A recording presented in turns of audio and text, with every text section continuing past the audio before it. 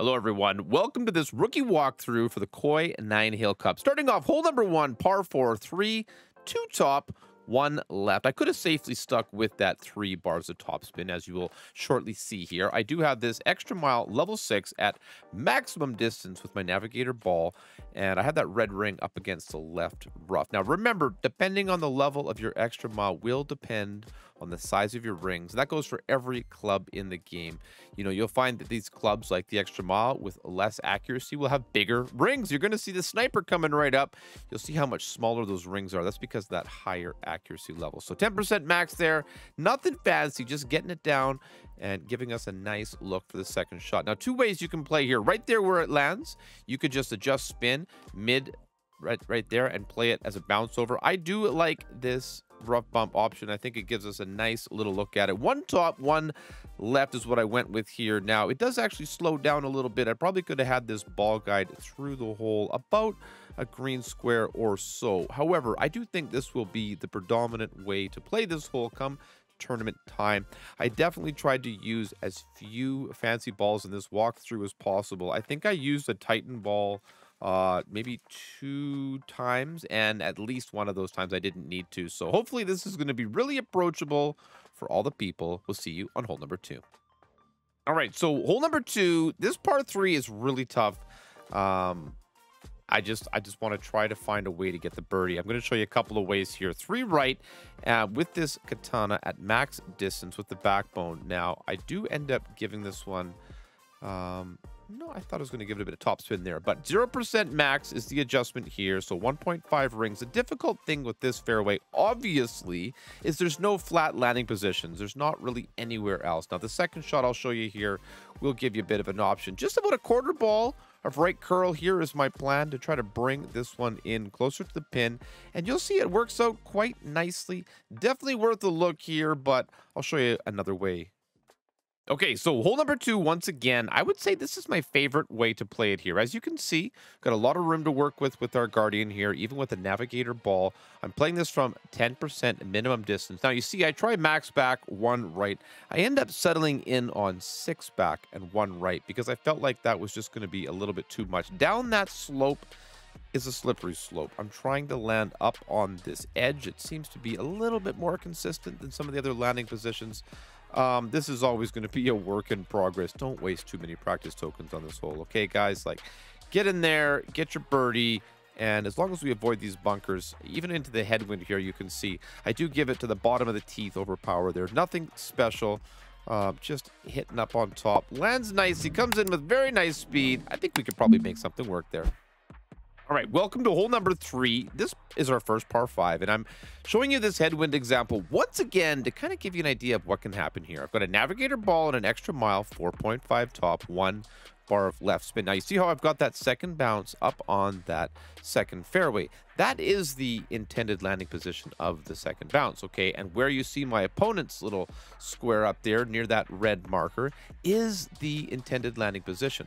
I'd like to see us get into Goliath range for the second shot, but I want you to see how this plays with a reasonably low-level extra mile, a power 1 ball, and clipping the rough here.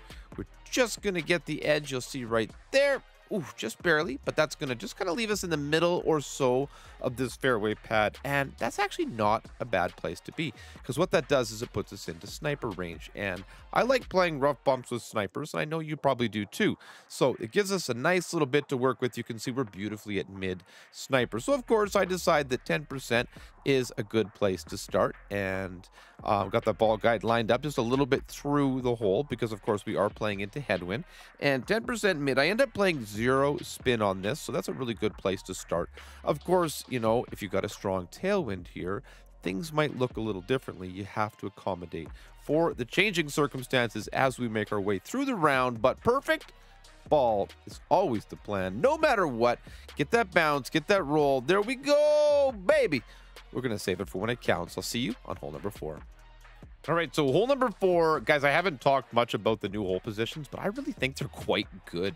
I think they've made a difficult course maybe even easier. This is another example of how this is really, really approachable. I do play this one at 25% mid, but I feel like if we'd played it at 30% mid here, we would have got this drop. 4 back, 1 left, and I've got the second bounce there. You see just onto the green. What that does is sets us up very, very nicely for, I would say, a very makeable par 3, especially here from the front tee. And I'm not sure how and why this would be that much more difficult from the second tee and beyond, but this is the kind of setup that, I think is going to give us all a really good opportunity. I expect there to be very low scores, even for a 9-hole cup with new positions. Look at this, just a tiny bit more adjustment there, and we're going to get that boom. Okay, so hole number 5, this is a par 4, and I think if you find yourself in headwind, play to the right-hand side and leave yourself a wood club. Otherwise, you probably want to bring a Titan ball or a Zerk here, and you'll see why that Zerk would play quite nicely. And I'm just going max top here. That's 4.5, 1 bar of left spin. I'm going to make an adjustment here at 10% maximum distance. Yeah, and I do have an indication here that we're going to play maximum overpower. Now, I don't push this back up because I don't want to have the full speed of that needle whipping back and forth. But we do try to hit perfect here. That is important. This is a very fine margin. So if you're not interested in gripping it and ripping it and hitting it into a kind of narrow spot like that, and, excuse me, still clipping the rough here, you do want to try to play to that right side and leave yourself a wood club. You can even bounce on that little iron. However, that little island. However, now I find myself, I would say, roughly in a medium distance sniper situation. I do play this one with 2.5 bars of backspin and determine that bouncing right on the green here seems to be the most consistent outcome. The first time I came through here, I did play it with a bounce on the fringe, and I think it kicked a little to the left there. And, there's no guaranteed spot that you can just bounce the ball and make it go in its magical position. But this here seems like a pretty darn good way for us to put ourselves in a consistent position to hopefully dial this one in for eagle when it counts. So that strong crosswind gave us just, oh, baby, such a close chance there. I'll see you on hole number 6. All right, so hole 6, this is a par 5, and I decide here to go with the big topper, and I really don't need to kind of get it super duper far because leaving yourself in wood range here still seems to be a very good play. So I've got max top to left here, and I do end up putting that red ring just touching the rough on the left-hand side. I do that to kind of quote-unquote great proof myself, because if you have that yellow ring right up against the left rough and you hit a great left, you're going to be in the rough for sure, especially with the big topper. It's got a lower accuracy rating than that extra mile, so you need to be careful with that. Now, I'm not doing anything crazy here. No push-up, no overpower, no curl, just a clean, easy, straightforward shot just to get this one beautifully down the fairway without any disturbances in the force. So there we go. Puts us right in the middle of the fairway just before that shadow. Kind of gives you a bit of an indicator. 354. Now, from there, I do find myself in about a minimum distance sniper. You see, we got a lot of room to work with here. We could definitely play this one. I don't know why I even recommended Titan. We should probably just play a navigator here. But anyway, whatever ball you want to play. This is one of the ones at the beginning I said we could play with a lower ball. And I actually come at this one with 1.5 bars of backspin. I got a couple ticks of left spin there. I don't think that's entirely necessary. Second bounce on the fringe, and I really think this is going to be the look, going to be the way we're going to play it. Now, we definitely could count rings from min here to give a little bit more accurate slider percentage, but considering we're playing from the front tee, I think this is going to give us a very nice look at it. So a little bit of backspin. If you've got a stronger wind, you're probably going to play 2.5 back, something like that. Especially if you've got a 4+ wind there. But anyway, I think this is a very, very, very clean look at it. A little bit less adjustment there, and I think we would have been dead money in the cup. We'll see you on hole number 7. Okay, hole number 7, this par 3. Once again, I think this new hole position actually makes this hole playable. It's been so hard for so long that setting it up here on the left-hand side, 3 bars of backspin, about a half a bar of left spin here into this, gentle right to left crosswind, and I feel like this is something that we can totally dial in. Being able to land here on the left and not needing to go with a massive amount of right spin also means that we can keep playing with cheap balls. Just don't need a whole bunch of backspin or side spin here. You can just kind of go right at it, right? So I definitely think, people with a higher level Goliath might want to try a Katana rough bump over there on the left. I think that's definitely a play that could be played, but most rookie players don't have that high a level of a Goliath. This one might even be pushing the limits. But as you can see, boy, oh boy, we're getting very, very close there. We'll see you on the final par 4, hole 8. Hole number 8. Now, you could definitely play this with an extra mile, but I think bringing the big topper here, getting that extra top spin, kind of max top, 2.5 bars of right spin here. And that katana, I used that to give a little more distance so we can land further up on this skinny patch of rough, and also to get that extra side spin. You do want to use some curl here. Definitely could have gone a full ball of right curl if you want, but this works out absolutely just fine. You got to hit perfect, though. That's where the extra mile might be a better choice for some players, but I really like the amount of distance you get here having this top spin.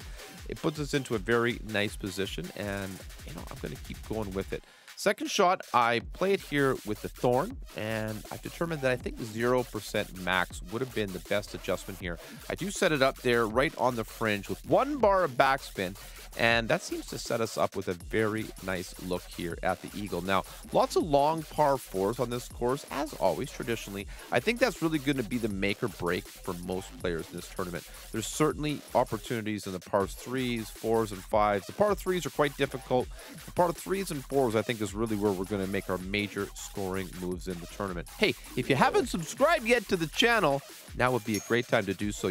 So that you don't miss out on any of my future Golf Clash content. Ooh, baby, we're going to save the good ones for the tournament. I'll see you on hole number 9. Hole number 9, and this one it's kind of difficult. I don't think that many rookie players here are going to be getting an albatross. You can definitely play this drive with any club you like. I just went with this rock because the distance of mine allowed me to just kind of max overpower it and put it in a really good position at the end of this right side fairway. You might want to use a quarterback here. You might want to play this with the extra mile. Whatever you like to do, just get this one down to the end of this first fairway, very close as you see here, and it's going to set us up for a very nice second shot. Now, second shot, the big dog here, I think is absolutely the play. I'm going to go 6 top, 2 right spin here, and we're adjusting this one from 10% medium distance. So with this club, that's max top, max right. I have half that red ring on the right-hand side, and like I said, a medium distance adjustment is what I'm actually adjusting here. So that'll be 1.6 rings on the pull, and I just think this is going to be a great tournament. That 9-hole situation it's a lot of fun. They do it very well. Max right curl here. Don't take anything off that. Give it all the right curl. And with a little bit of luck and a good wind angle, you get yourself up there on the green. Might just be on the fringe. And I'm just going to quickly show you this putt here because I know it looks fairly innocent, but I just want you to be aware that this hole can bite you in many, many ways. It comes in, very steep. Just be very, very careful with that, guys. I look forward to seeing you out in the course. Good luck in the Koi 9 hole.